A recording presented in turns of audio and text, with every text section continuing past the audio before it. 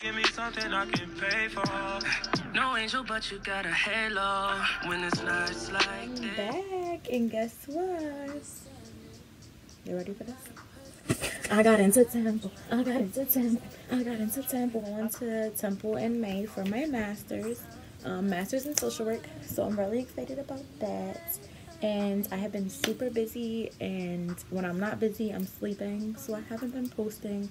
But I am about to post some videos because it's a Sunday and I'm in the house and I have nothing to do. So here I am. I painted my room. If you guys can't see, gotta move my lamp a little bit. My room is a completely different color. So yeah, I'm about to do a short, like 4-minute video of a topic, a bunch of topics that people have picked and wanted me to talk about. So I'm going to start now.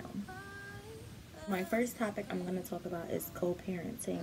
And no, I am not a mother. I am not a co-parent in any way, shape, or form. So this is just me talking on what I feel about co-parenting. This topic was given to me by my cousin. So shout out to Haley for giving me this topic. Co-parenting. I'm all for co-parenting. If y'all can work it out in a relationship or whatever the case may have been, maybe a relationship was never the plan to begin with, then definitely y'all need to co-parent and y'all need to be successful at it. And the number one key to being successful at co-parenting is communication. If y'all can't communicate, it's going to be terrible. Like, it's going to be so much drama, so much just back and forth, like not knowing what's going on. You just have to talk to each other and let each other know what is going on with with the child, with the baby. That's what you guys are solely, speaking for. So, you got to do what you got to do. The reason why co-parenting and communication is so important is because y'all are going to disagree about how one is raising the child. Disagreeing about discipline, disagreeing about, who the kid can and cannot be around.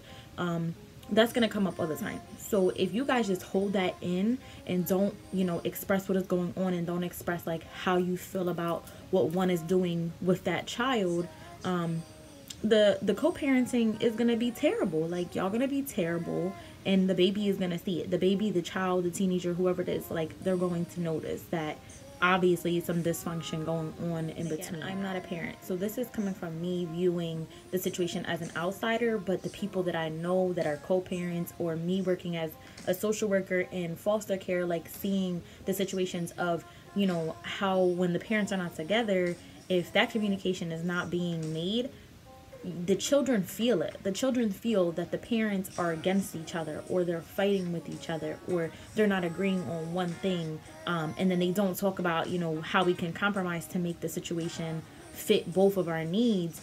The child feels that, definitely. Honestly, I think one of the main struggles of co-parenting is if one or both of the parents are not ready to just simply be solely about the child, and there's still feelings involved. And then you have to deal with the new spouse. Maybe that other parent doesn't want that new person around your child, or that new person is trying to discipline your child and you're not for it, and you got to talk to that parent like, yo, I don't want that person to discipline my child.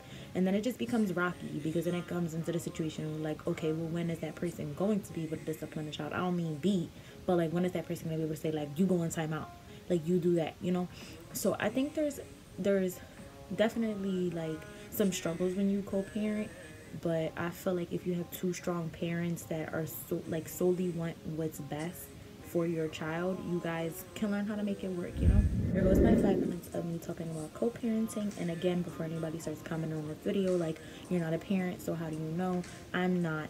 I'm just an outsider looking in, and I see what possibly could work best and what is the struggles of being a co-parent.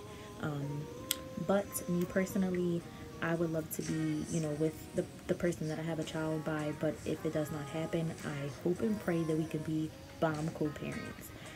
So that's it for today. Well, that's it for this video, because I'm about to make another one. But drop some comments of what you guys want me to talk about. Share, subscribe, and tune in next time.